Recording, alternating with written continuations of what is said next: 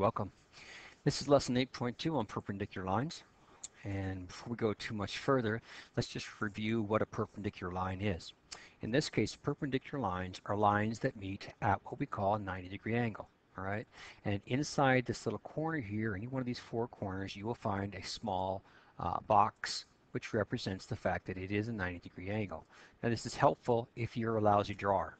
Okay, but this little symbol right here means that this here angle between here and here is 90 degrees. So this is a perpendicular pair of lines. Okay, now if you want to write down how they're perpendicular, what you have to do is you have to give them some labels. So we'll just call this A, and we'll call this B, call this C, and we'll call this D.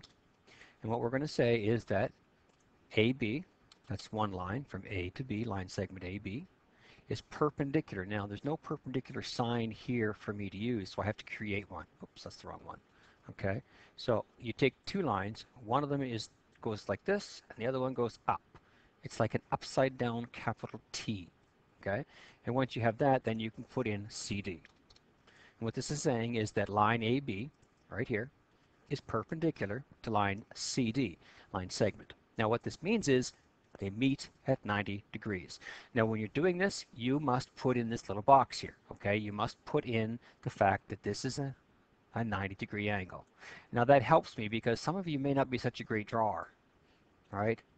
And if it's a quick thing, and that's what you've drawn, and I'm not too worried about construction, without this, that's clearly not 90 degrees. With it, what I know is you're a terrible drawer, but you meant it to be 90 degrees. Okay, so let's go back to where we were. So students should be able to recognize perpendicular lines, which you know about that, but now we have to go on to the other side, which is constructing them. So before we begin, you're going to need a ruler and a compass, and you're going to need a couple of extra sheets of paper so that you can practice. Okay, now what does a rectangle look like?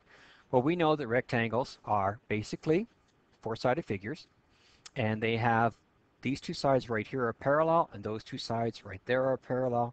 But in order to prove that it's a rectangle, not only do these have to be parallel, but these angles in the corner must also be 90 degrees, because you can get what is called a parallelogram, and I think I can pull one up here, right?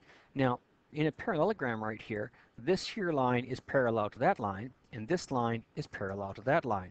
So if we just said it had two sets of parallel lines, we would be calling this a rectangle, which is clearly not. So you have to make sure you also include that it has 490 degrees. Now, of the two of these things, you actually could eliminate the pairs of the two pairs of parallel lines and just say that a rectangle has 490 degrees angles. Because if you do this, the 490 degree angles will cause it to have a parallel lines here. Okay. So where have we seen parallel lines? Well, the sides of doorways, desktops, buildings, they're all over the place. Now, how can you construct a parallel line? Well, a perpendicular line. Well, the most easiest way is to construct using a protractor and a 90 degrees on each side. So I'm just going to grab it and do it real quickly here. First off, you have to draw yourself a line across here. Okay, and then you take your protractor. Oops. Grab your protractor, bring it down. Doesn't like to move some days. All right, and what we're going to do is we're going to take and place this on here, but I have to do one thing first. I've got to mark on the line where I want to put the perpendicular line. Okay, so I'm going to take and put a little mark there. It didn't show it very well. Maybe I'll overdo it. There you go. All right, now when you move your protractor into place, make sure that this is at that crosshairs, like the sight of a gun, is actually right on where those two lines intersect. And take your pencil, and very lightly up here where it says 90 degrees, you make a mark. Right? Now this program is not the greatest, but if you take a look at this one here and this one here, they should be meeting at 90 degrees. Now, like I said, the program doesn't allow me always to be perfect, but you can see that I'm almost perfect. With a different protractor on a piece of paper, you'll have no trouble getting exactly 90. Now the last thing I have to do is show everybody that this is in fact a 90-degree angle by putting in the perpendicular sign. Okay, so it's fairly straightforward. All right, make a line, put a mark on the line, put your protractor on that mark, make a mark above it, move your protractor, and join the two lines. And you end up getting a 90-degree or a perpendicular line. Now, what happens though if you don't have a protractor? What if you only had a compass and a ruler with no numbers on it? Well, there's two ways of doing this. You could take a piece of paper and you could draw the line on it, and then you could fold the piece of paper so that this B would match up with this A, and then you could put your down the middle of it. After you folded it, you'd have the crease, right? Now, if you put A right on top of B here, this will be a 90-degree angle right here, right? But what if you can't fold it? Well, there are other methods to use, okay? We could use a Mira, right? A Mira is those red things that we were using before, a piece of plastic where you can look through, right? And you put the Mira here, there's two crooked sides and join it up, and you would look through it until the two lines lined up, and then put your line down here, and it would also be perpendicular. The Mira, though, is not very accurate, okay?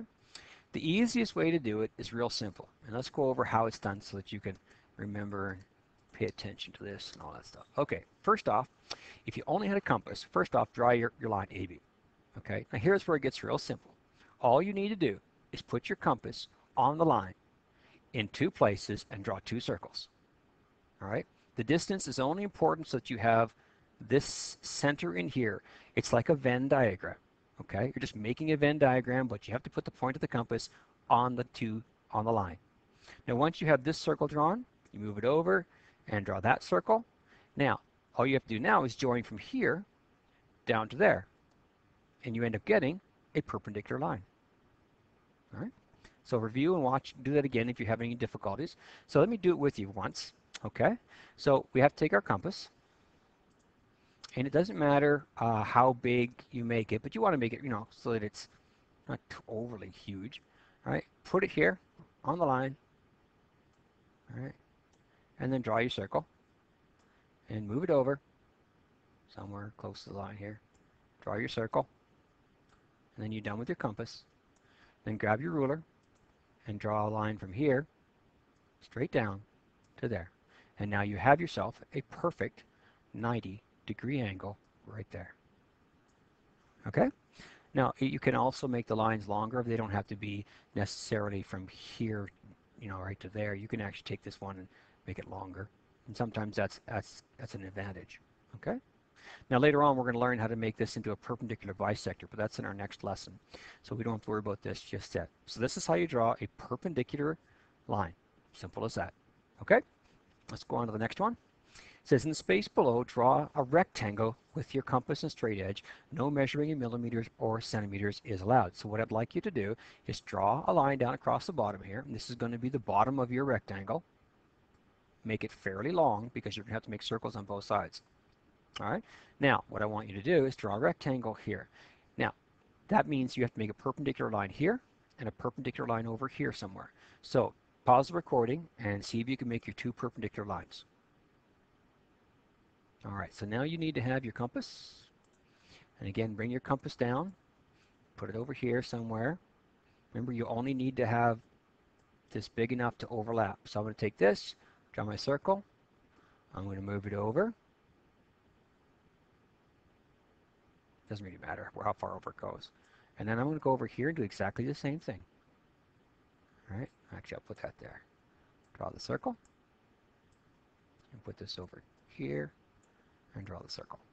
Now, what I'm going to do is I'm going to take and make a line which divides this up perfectly with my ruler and this. Now I'm not using a ruler here, but you would grab your ruler and you'd put your ruler down here and I can't remember how this works. It's this one. There we go. All right, so you put your ruler here, line up your two things, and zoom. Bring it over here to the other side. Same thing, and you'll take this and you'd line it up perfect here. Now the next thing to do is to take and make a rectangle. Now to make a rectangle, you notice that before when we were doing parallel lines, we used two circles and we just joined the tops. Well, because we didn't change the distance of our radius for any one of these circles, I can simply go up here and join the top of these right across, and I now have a rectangle which has your 90-degree angles right here. Not very good that way. Here, here, and here. Okay, so there's my rectangle. Maybe if I draw it in here and fill it, you'll be able to see it a little bit easier. So here's what it would be right in there, and I'll fill it, and there you go. So there's your rectangle. Okay, now you may have to do this, but you're definitely going to have to be able to draw lines which are perpendicular. All right, so regardless of what happens, you have to be able to draw a perpendicular line using your compass, and you also have to be able to do a perpendicular line using your protractor, which is down here. So these are the new two things you have to practice for your next lesson. Okay, and that takes, I believe, that wraps up this lesson. So start page 305, 1, 3, 4, 5, 6, and we'll see you in the next lesson.